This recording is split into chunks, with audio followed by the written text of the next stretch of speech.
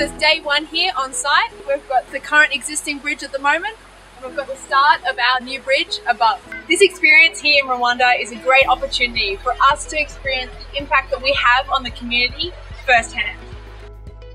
We're here in Rwanda on our site in Kazo. It's day 5 on site. We start out every morning with group stretching and it's always a lot of laughs. We're working really well with the community, everyone's pitching in, got a good team spirit.